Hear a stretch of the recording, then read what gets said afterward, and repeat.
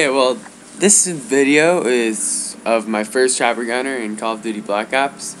It was in the first day of COD being out, and I thought it was cool because it was the first one, and I was just like, it was a new thing for me, and I thought it was really cool when I first got to use it because I didn't think there would be the red dots, but then the red dots were there, and I was like, oh yes, this is my new kill streak, and I've been using it a lot lately.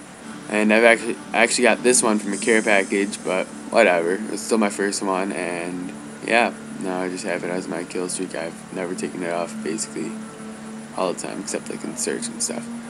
I do okay with this, not too good. I get like a triple kill and a double kill. There's the double kill.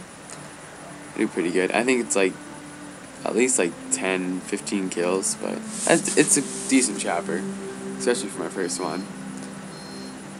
Can't get anybody there. It kind of made me mad. There were a lot of people there though. And then here's where the triple kill comes in. 1, 2, and 3. Yeah, and I thought that was just cool. So that's it. Bye.